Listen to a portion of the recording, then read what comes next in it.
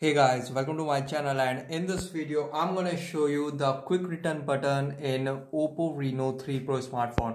Okay, this button comes after the Android 11 update. This is the new feature for gamers. Okay, to enable it, first go to settings. Okay, now in settings slide down and go to convenience tools, and you can see quick return bubble. Now tap on it, and you can see when you leave the game screen, game information will be displayed in the quick return bubble.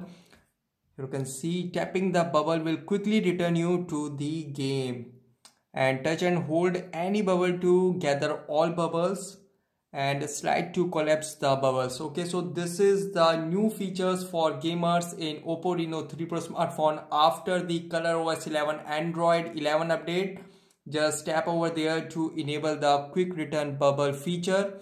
So guys, this is the method to enable quick return bubble feature in OPPO Reno 3 Pro smartphone easily. Guys, thanks for watching. If you have any inquiry related to this video, let me know in comment section below. Please like, share, subscribe and click on bell icon for the latest updates.